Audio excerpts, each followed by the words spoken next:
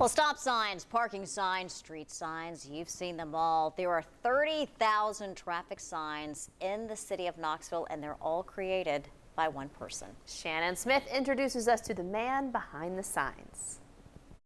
Behind every sign in this shop is Keith Black. What I do determines what you do. When you ask Keith to describe himself, what do you want to know about me? Really just one thing comes to mind. I'm just a sign geek, sign nerd. A fitting title for the man responsible for every single street sign you see in Knoxville. But if you actually looked and started counting, you would see that there are signs everywhere. And you make all of them?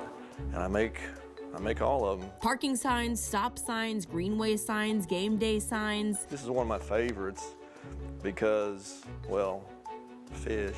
Keith is the architect behind them all, single-handedly making an average of 8,000 signs a year. What I do is viewed every day, thousands of people. They don't have a clue who made it, but they're still looking at it, you know? Keith and I have unknowingly crossed paths before when I did this story in 2020. Not all the road signs match. Most of them say Merchant Drive. The signs at the intersection with Clinton Highway say Merchant Road. About how all the Merchant Drive signs were wrong because no one knew the actual street name. Right, I remember that. That was my fault. No, you know, I'm the type of person that's like, thank you for catching that. When Keith makes or remakes a sign, he starts with a design that's sent to this nifty printer. I do use a lot of green. It's then covered with an anti-graffiti laminate. If the taxpayers were ever worried about how their money was spent, this is money well spent.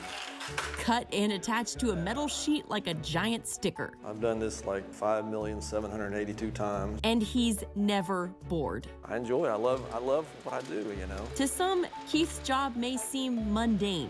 To him, his influence stops traffic accidents and helps emergency workers. If my grandmother was down the end of the road and they couldn't read the sign, they couldn't get to her, and she died, well, that's not right. And that falls on him. When they're there and functioning, nobody thinks about it. They're missing and something happens.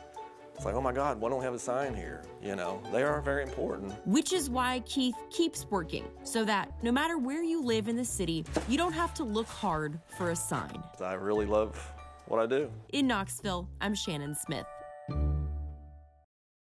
And Shannon said after she filmed the story, she tried to count how many street signs she saw on her 10-minute drive back to the news stations and already counted over 200. So try that yourself next time you drive your commute home from work. Or That's impressive, and what a contribution to your community. You can see How your work neat. everywhere, you know? Goodness gracious.